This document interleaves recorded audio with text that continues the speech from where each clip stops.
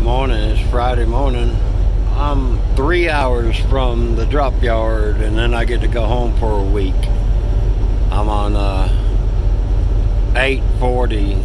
It's a road that goes around Nashville, and it has got some ridiculous ski jumps in it. I call them. Like you'll probably see, the camera might bump around on me, so I'm sorry about that. Here we go right here. I think they tried to smooth this one out. There's some really bad ones on this road. You can dump a load real easy if you're not careful.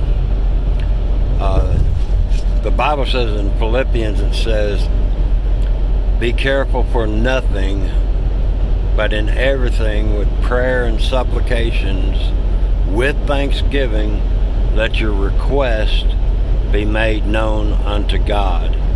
Now, this has been a rough year for a lot of people, a lot of subscribers. Wow, I was doing 78 miles an hour. And my subscribers even, Brother Joey Robbins and his family got COVID. Brother Joe Dunn and his family's got COVID right now. And yet again, we have another urgent prayer request. Sorry about that bug that splashed right there in my view. Sister Gypsy Lane, who has been with me like right at the beginning of my channel and has been a very big blessing to me. And if you know who she is, you know that she always prays for everyone, and she's a dedicated Christian. Well, she had gotten some real bad news yesterday. Her father, his name is Gordon, was diagnosed with dementia. Now, I don't know if you've dealt with anybody with that. I have, and it can be real stressful. It can be rough on the caretaker, and she doesn't have any help to help him with anybody that will help. She's got to do all the driving, and she has a lot of pain and stuff she's going through. So please remember to keep her and her father in your prayers. And I think he even's got I'm not good at describing what she said. It might be cancer or something also on top of all of that, and there's nobody there to help her. So pray for him, but also pray for her that she'll have the strength. She's gonna have to drive into the city a lot, and believe me, I know that can be stressful. But the Bible says, but everything by prayer and supplication, make your request known unto God. See, this is what's so wonderful, is God wants you to talk to Him, just like He talks to you through the Word of God. He wants you to talk to Him, and you can request anything you want. And that doesn't mean it's going to happen. Nothing happens without His will. But I've prayed for trailers. Like when I'm going to the yard, I pray, let there be an empty trailer there. I mean, all kind of stuff. I pray that I can find a parking spot at a truck stop. I mean, I'll make all my requests with thanksgiving, of course. You better thank God for your salvation every day. Don't let that fall down your list, because if it wasn't for the salvation of our God, we would have no fellowship with Him. And He, of course, came and died for your sins and for mine, that we can have this great salvation. How can we neglect such a great salvation, the Bible says? But mainly the reason I'm coming to you today, and I want to thank all of you that do pray. I don't care anything about the numbers. I've never asked anyone to subscribe to this channel. I don't care. I don't want any money. I wouldn't take it if you offered. But I do love it that you people pray for those that give requests on this channel. I believe God will bless that more than anything else. I would rather have a few that diligently pray than thousands that are not even Christians. So I praise God for each and every one. I thank God for all of you, and I thank you for your prayers. I would rather have a praying channel than anything else. And that's something we can do, you know. The Bible says to pray one for another. God wants to hear our prayers. The creator of the universe, cares about yours and my problems. Can you even fathom that kind of love? It just is so amazing. Our God is so great. So, what was that old kid song we used to sing on the bus?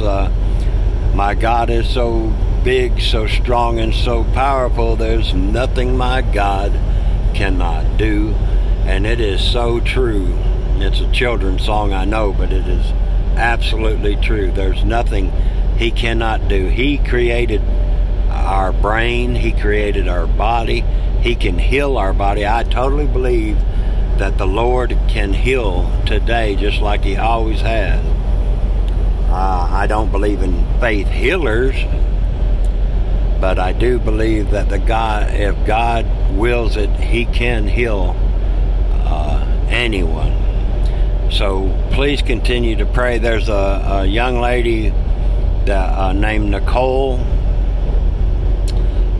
I don't know much about her, but she asked for prayers. It's kind of like a silent request. The Lord knows what she needs, so lift her up.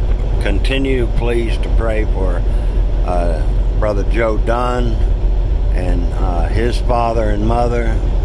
They're not out of the woods yet. I think he's feeling better, but his parents are getting older, and you know that COVID really is harder on an older person. And if you will, continue to pray for me for the safety. And I can't thank you so much, those of you that do pray for my safety, because it's by the grace of God I make it 5,000 miles a week without any injury. It really is. I see all kind of stuff on the road, and a lot of people don't make it that, and you never can tell. You take your eye off the road for 1 second and it's all over. So I really appreciate those of you that pray for me.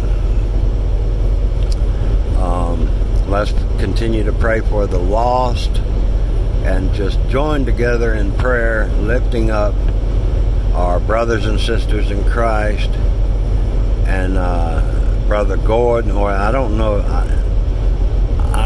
if he's saved. I don't believe he's saved, so pray for his salvation also.